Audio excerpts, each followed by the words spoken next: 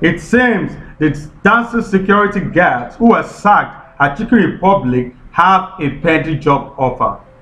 Please, if you are new to this channel, don't forget to subscribe and hit the notification bell so you don't miss any updates from this channel.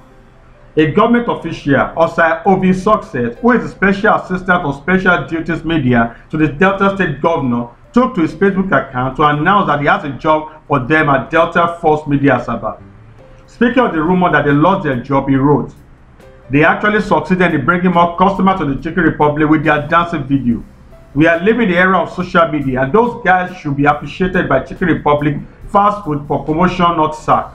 Please, if you can reach them, let them know I have a job for them at Delta Force Media."